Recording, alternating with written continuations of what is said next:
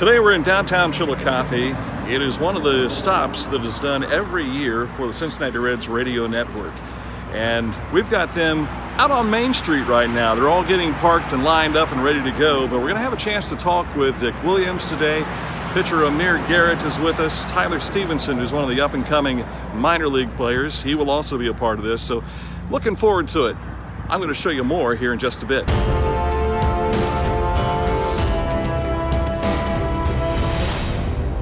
News Radio WBEX has been a long-time affiliate of the Reds radio network. When the Castellini family purchased the club, efforts were made to reach back out to Reds Nation.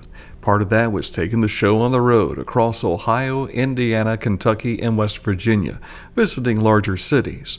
But iHeartMedia Chillicothe has been first on the stop of the northern leg of the Caravan and has served as a hub for radio, newspaper, and today, litter media.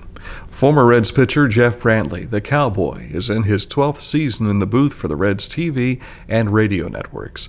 He's become a fixture with Baseball Hall of Fame broadcaster Marty Brenneman. Well, Marty and I have a great time, a great rapport.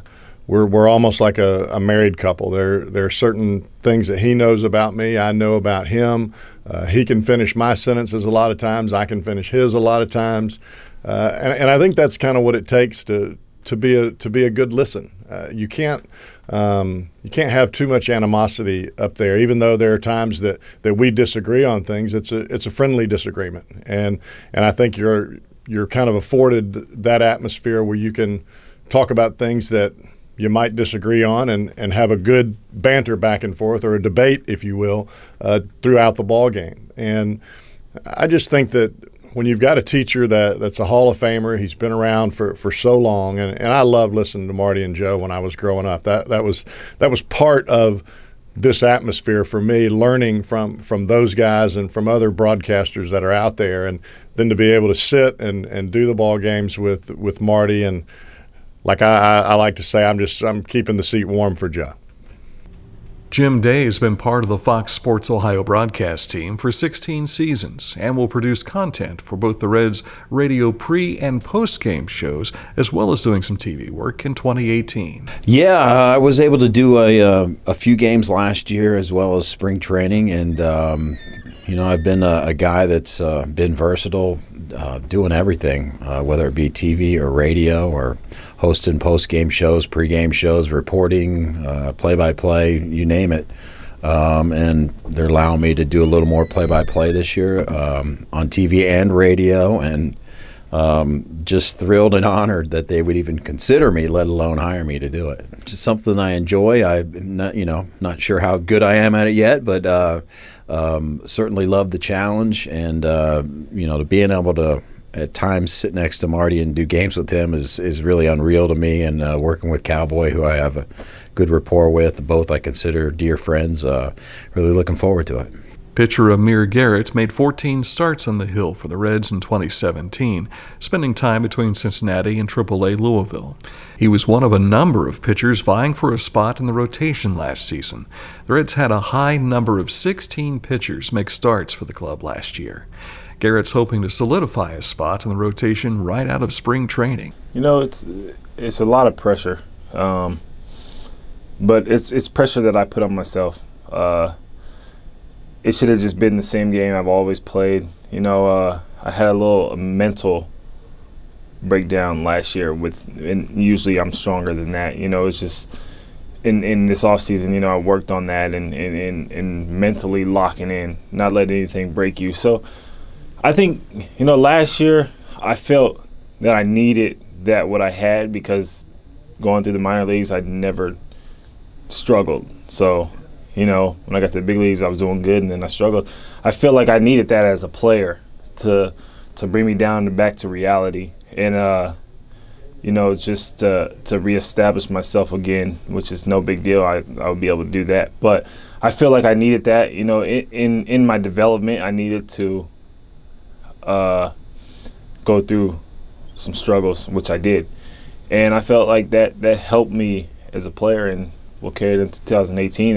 And all the struggles and failures are behind me now, and I'm not even worried about what happened last year. I'm worried about 2018, and that's winning and bringing the winning tradition back here to Cincinnati and get the ball rolling. Dick Williams, president and general manager of the club, talks about how the Reds have shored up their pitching staff. Yeah, but I feel like, there's still a lot of healthy competition. My roster right now, our 40-man roster, there aren't any guys that you would take off, that you would give up. And that has not been the case over the last few seasons. We've had, when we had all the injuries, we had a lot of guys on the roster that you knew were sort of short-term fixes. Right now we're at a point where we have a lot of pitching depth, guys that we've put on the roster that we think are going to be big league pitchers. And so there's going to be some very healthy competition. We know we need more than 5 starters. You need more than 7 guys in the bullpen. So it's really nice to have a big group with the flexibility of being able to option them up and down. I think that'll work to our advantage this year because we're about as deep as any team in baseball in terms of quality, and quantity. I just think, where we probably don't stack up as much as, most of our guys are a little younger and less experienced, but I think that gives us more upside.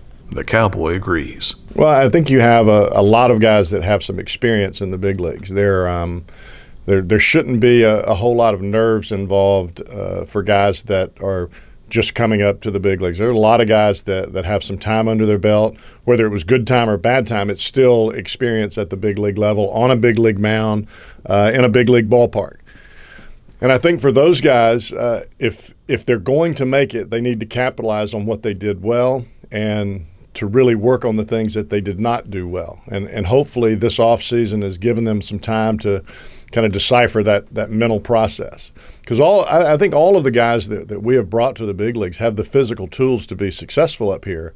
I think where they get held back is from the neck up and trying to make either too much out of it or not making it enough.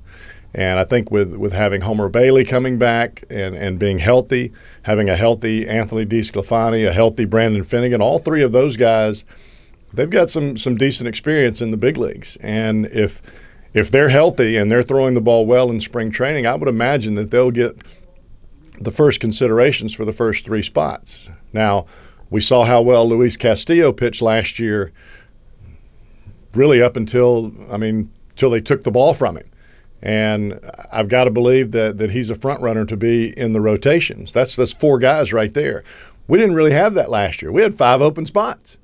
And as long as the guys stay healthy, that creates a competition for the 4th spot, for the 5th spot, and for spots moving on as the season continues. The Reds also use former players on this caravan, bringing back this year Todd Benzinger, who made the final out in the 1990 World Series sweep of the Oakland Athletics. Well, easy, just like you're catching it in the backyard. It wasn't a hard catch, but and to me, it was a big game, and we were so just worried about finishing that series off. If you remember, Billy Hatcher had a broken hand. Eric Davis had a punctured lung. Jose Rijo couldn't pitch until Game 7. If we happen to this guy, I think it was Carney Lansford, right? If he hits a home run, and they win this game, it could be a start of a big comeback because we weren't going to be the same Reds team that played in the first 4 games. So when the ball was hit, and in Oakland you have all that foul territory, I was just happy because the game was over. I was going to catch it.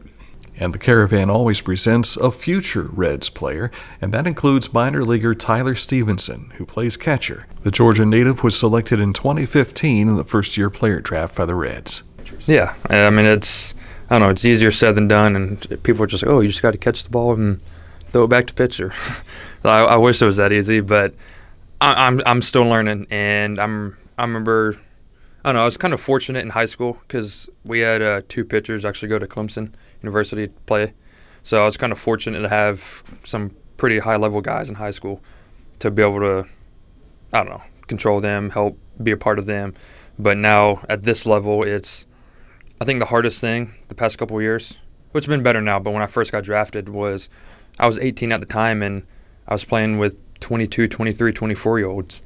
And, it's pretty hard for me to go up to a guy who's 4 or 5 years older than me and kind of get in his face. I was like, I'm the little kid compared to these guys, but It's been better the past couple years, and I mean I've grown up a lot, and I've gotten a relationship with a bunch of the guys, and just kind of getting that trust. And I mean I'm still learning. We're still kind of learning just from the pitchers and me ourselves, but we're going to have mistakes, and that's how we learn. So we just got to continue to do that and just minimize the mistakes and go from there. Opening day will feature the Reds and Washington Nationals on Thursday, March 29th at Great American Ballpark.